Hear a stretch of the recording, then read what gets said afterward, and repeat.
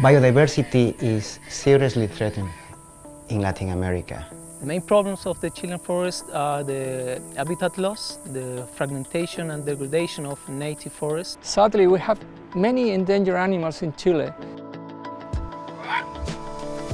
Life Andes is a software that we have been creating for the last 2 years to understand where the wild species are and trying to share that information with the scientific community, park rangers and people at large. Life Andes fits into this new paradigm of science, what's called e-science, where you have huge amounts of data.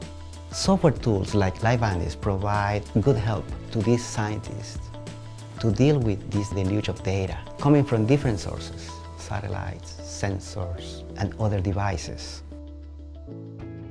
One of the things that we are doing is trying to solve the conflicts between people and wildlife. One of the main issues that we are working is how to transfer research into innovative ideas. What we do is track animals in the wild, trying to understand where they live, how they live, and what are the main threats to them. You can learn about how to take care of the climate, of the nature, of the animals. In many cases, when people go to the wild, they can encounter an endangered animal by chance. Then you can use your Windows phone, take a picture of them, and then locate that information and upload that information in Life Andes.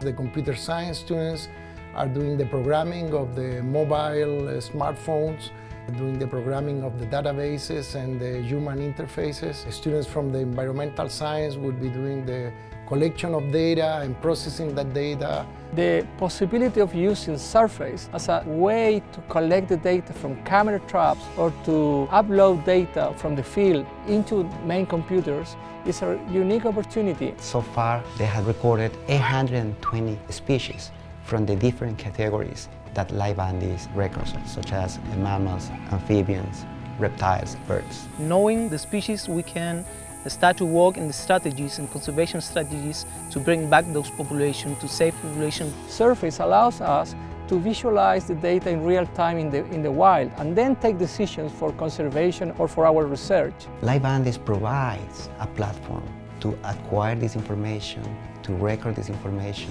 to visualize this information. Life Andes puts together a lot of Microsoft technologies to create this platform and allows people to share, upload and visualize data from wildlife. For example, Windows mobile technologies, SQL Server, Bing Maps is the way that we use and locate animals and visualize the animals, .NET for programming.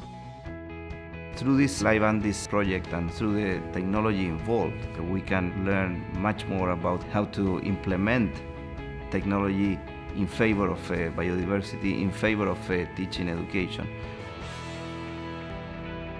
Well, the collaboration with Jaime and Microsoft Research has been very interesting because we share the passion to develop new things. I am very inspired by this project because we are tackling a very challenging environmental problem, which is the rapid decline of important elements of our natural heritage.